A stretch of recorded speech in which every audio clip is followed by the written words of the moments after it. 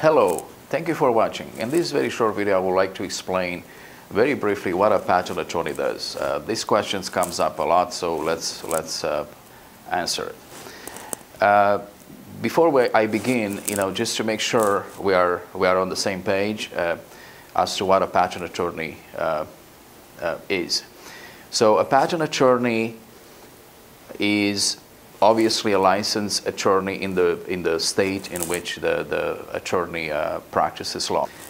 But besides that, a patent attorney, who's sometimes called a registered patent attorney, is also a registered attorney with the USPTO. In order to do that, you need to have an undergraduate degree in engineering or some science major in order to qualify to take a patent bar exam, and you obviously need to pass that, and then you become a registered patent attorney with a patent office.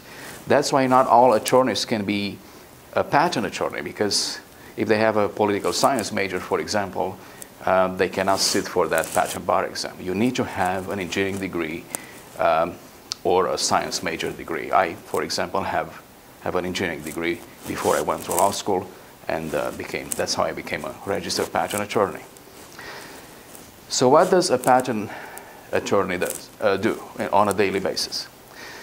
I divided the work in 3 sections. I hope this will help understand it a little bit better. First section, it's called patent prosecution. Second section is called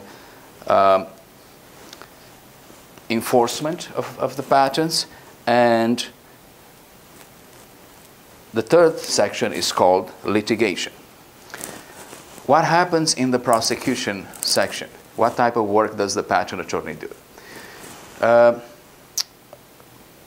patentability search and analysis is sometimes that often a patent attorney does. And what happens here, the client invents something, and maybe they are not very familiar with that technological field, with the prior art, and they want the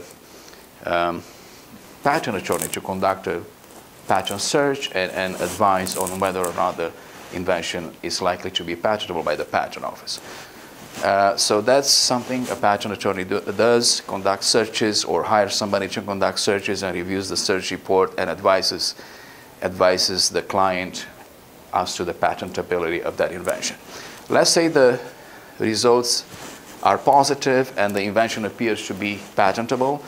Then a patent application is drafted, is written, if you want, drawings, specification, claims. It's prepared to be filed, and is filed with the USPTO.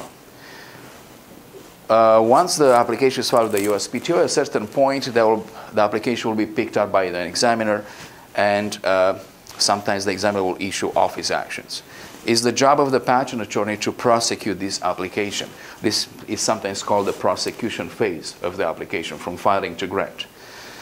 So it's the job of the patent attorney to deal with office actions, to see why the examiner is not allowing all the claims to issue as a patent.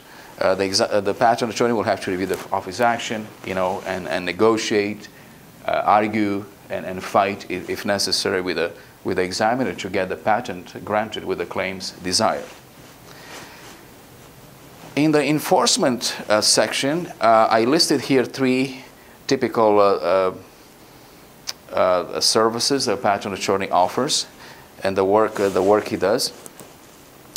And in the enforcement phase, cease and desist letters are very common. Let's say our client has a patent and somebody infringes that patent.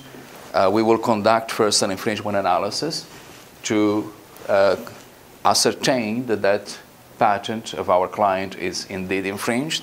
And if it is, then we will send a cease and desist letter to that infringer asking him to stop.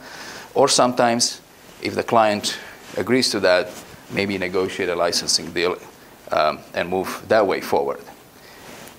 We do the reverse as well. If our clients receive a cease and desist letter, we will do an infringement analysis, and if there is no infringement, we will push back, we will fight that cease and desist letter, or if appears to be infringement, again, maybe a licensing deal can be negotiated. We also do what is called freedom to operate analysis. This is when you design a new product and you want to launch that new product in the marketplace, but you want to have some peace of mind that you are not likely to infringe somebody else's patent. So a patent search will be conducted with the most relevant patents, maybe narrow them down to the most relevant patents as to that particular product, and a determination is made whether or not that new product is likely to infringe anybody's patent. If the answer is negative, obviously you can launch that product with some degree of peace of mind that you're not going to have legal issues, claims of patent infringement against you down the line. The third section of the patent attorney work is what I call litigation. So here, we can file a patent infringement lawsuit against an infringer if, for example, they do not stop once we send the cease and desist letter. Obviously, we also defend our clients when they are hit with a patent infringement lawsuit, right? We will do the infringement analysis, we will do invalidity analysis, and we will try to prove non-infringement, or we will try to invalidate those patents that are asserted against our client. Obviously, if the lawsuit goes all the way to trial, we conduct patent trials as well. We go to trial, and the dispute is resolved that way.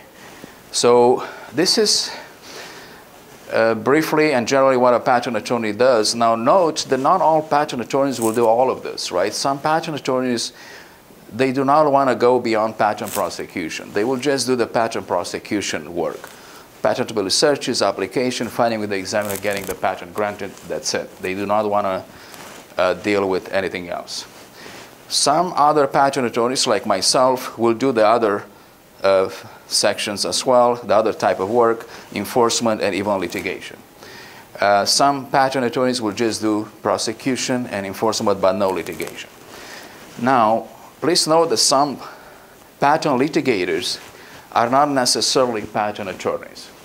They may be litigators, they have litigation experience, and they may litigate all type of cases, including patent cases. But they are not registered patent attorneys. But they will still try to litigate patent cases. Now, from what I saw, that could be a blind spot.